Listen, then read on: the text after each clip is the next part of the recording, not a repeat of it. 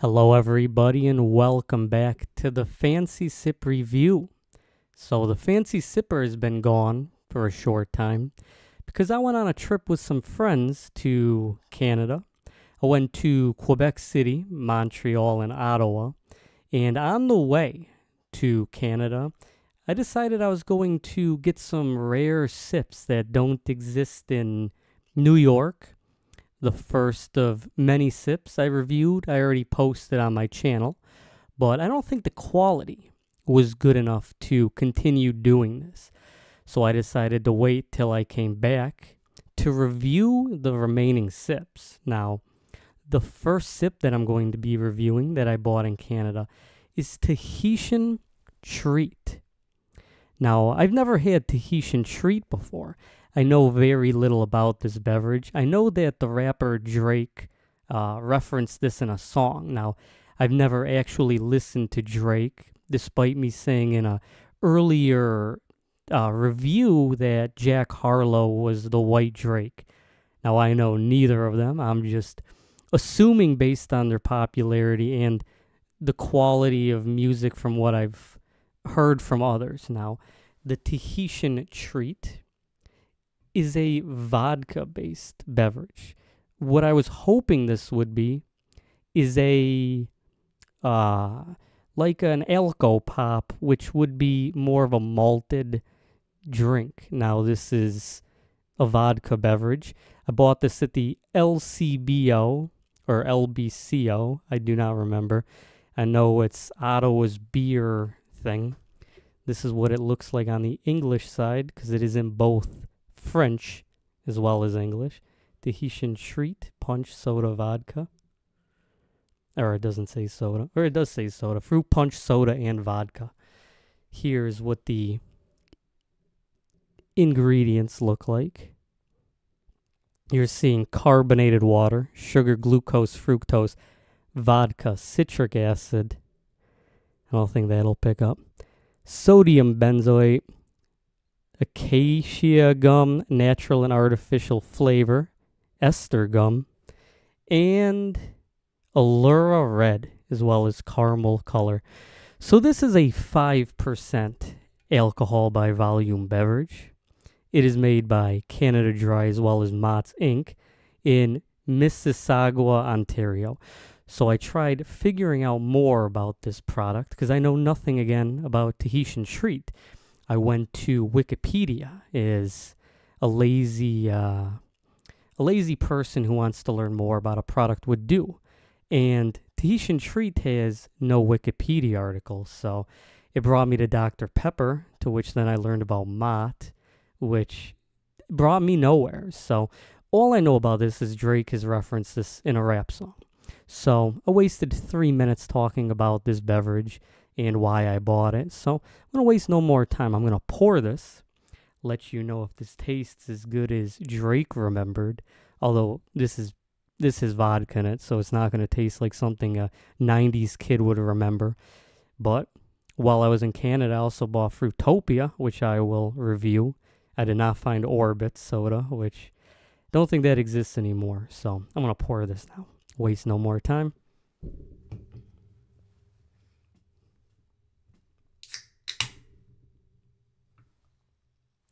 I do hear carbonation, so that's good. It's not just going to be a flat punch with vodka in it, which is what I'm expecting it to be.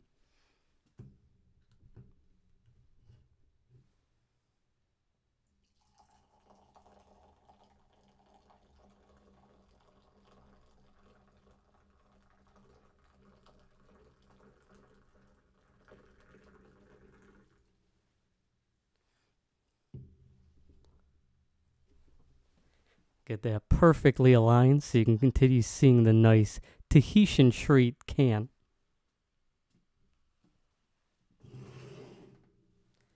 Move this over for a short second. So you see a good amount of carbonation up at the top.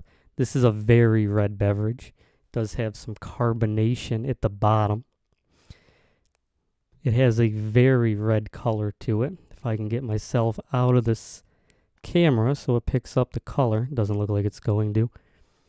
It's very red. It looks like a lot of the beverages that I've been reviewing lately. The Charged, I think it was called, that Indian energy drink was also red.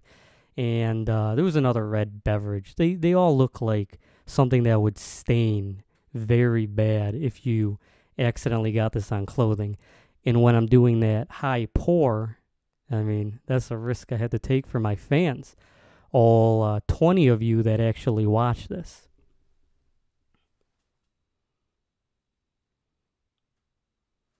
Now, the drink does smell like Hawaiian Punch.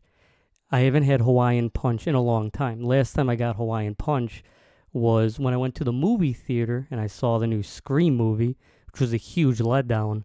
But I'll tell you, the Hawaiian Punch was not a letdown. That tasted delicious. So yeah, on the nose, you were getting Hawaiian Punch. Now, I don't know why Drake didn't just drink Hawaiian Punch instead of being nostalgic for this, because he could still buy that. I'm going to give this a sip right now.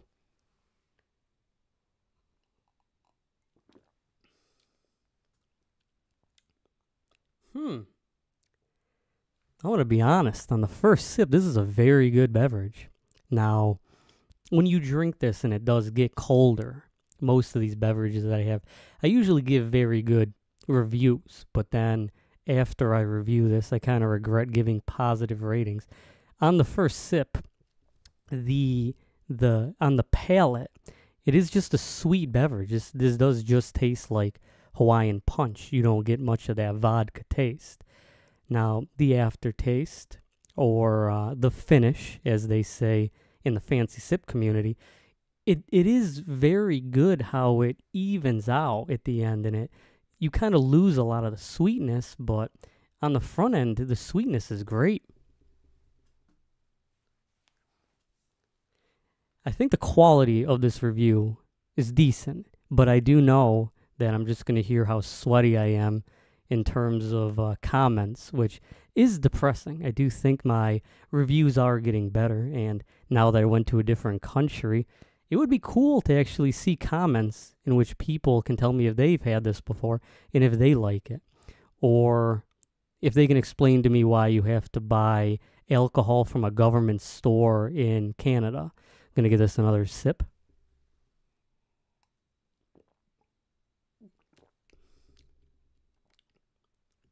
On the second sip, I am tasting a bit more of the vodka.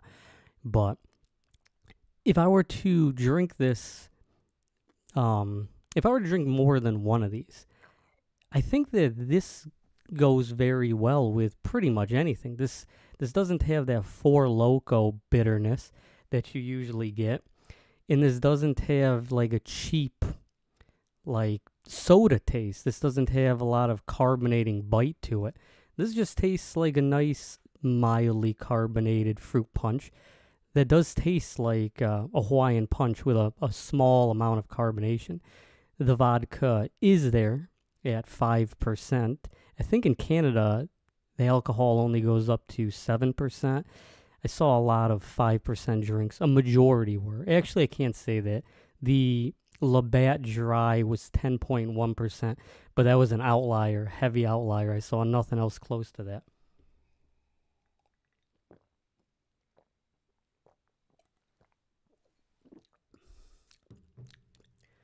Honestly, even drinking this quickly, it is surprising how smooth this tastes. It's a shame that this isn't sold in America. And if I were to have to, like, talk about this beverage, I can't list anything negative about it. I would say one of the negatives that I personally feel is the cost of this beverage was about $3 or $3.50. Now, that's not a lot of money, but when you can't buy this in a 12-pack, and if you were to be able to buy it in a 12-pack in Canada, that would cost you like $30, $40. It's insane how expensive alcohol is in Canada. But that's for a different video. It's shocking how smooth this is. This just tastes like Hawaiian Punch, but honestly tastes better than Hawaiian Punch because it's not sickeningly sweet. This has a very good, um, a very good. See, it's not an energy drink, so I can't compare it to Rockstar or the Venom Fruit Punch.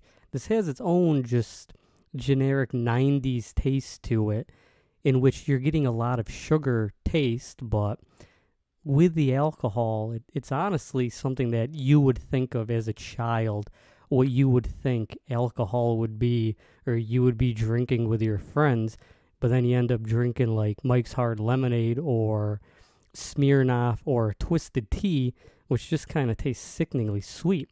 This, on the other hand, just tastes honestly delicious. I'm going to do one more cool pour, give my final thoughts, and give a review of the Tahitian treat with vodka.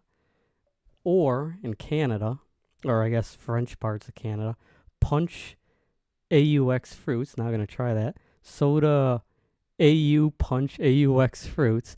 I have no knowledge in any way of the French language. While I was in Canada, all I learned was how to say stop, because I saw that on the signs.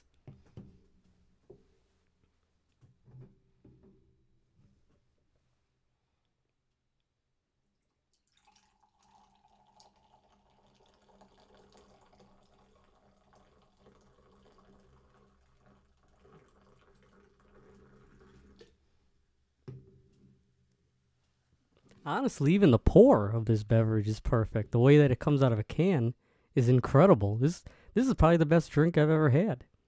Although, admittedly, again, the cost. It's kind of expensive for this. I wish I would have been able to have tried this before coming back to New York. I would have probably bought more of these. Halfway down the can, still smells like the same delicious fruit punch.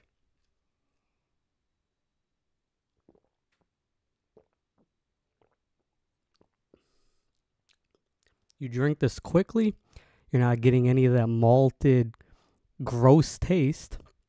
It just tastes like a better version of Hawaiian Punch.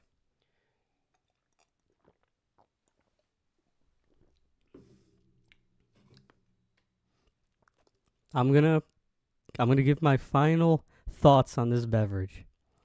The Fancy Sipper is going to give this the second 10 out of 10. I kind of regret giving the Georgia Peach Bang a 10 out of 10 after drinking that a few times after the first time I reviewed it. I honestly don't think it was as good as I remember, but I mean, you can't rewrite history. I already gave it a 10 out of 10, but this deserves a genuine 10 out of 10. This tastes like something that I could not make myself by putting vodka into Hawaiian Punch. That would end up just tasting like vodka. I don't have the perfect measuring that the Tahitian Treat, Mott Dr. Pepper Company, has. I'm curious of what their Clamato alcohol drink tastes like. I don't like tomato juice, so I personally wouldn't have had it. But if you're ever in Ontario, you should definitely pick this up. This is a very tasty, 90s reminiscing alcoholic beverage that it's only 5%. It does cost $3+, which is more so a fault of the government of Canada not wanting people to use the healthcare system, despite their healthcare system being ridiculous. And that's for another video as well, because, I mean, I'm not going to get into that, but the government doesn't want people to drink alcohol or smoke cigarettes. It's all over the cigarettes. The alcohol is heavily taxed to prevent people from having health problems. But if you're going to buy a beverage, this is better than Rev, which I thought was cool in terms of the marketing of the 90s hacker club raver scene. This is more of a 90s kids member berries beverage. The Tahitian Treat with vodka. Easy 10 out of 10. Thank you so much for watching this video. I'm sorry for leaving my fans without them knowing I was going to Canada, but definitely pick this beverage up. This is by far the best alcoholic drink that I've reviewed on the show. So thank you again. Have a great day, and I think in the next video I'm either going to review something called Black Fly, orange soda flavor, or I'm going to start reviewing Fruitopia, which I found in Canada, which I already had, but it'll be cool. Just do a bunch of 90s nostalgia beverages that are still common in Canada for some reason. So, cheers.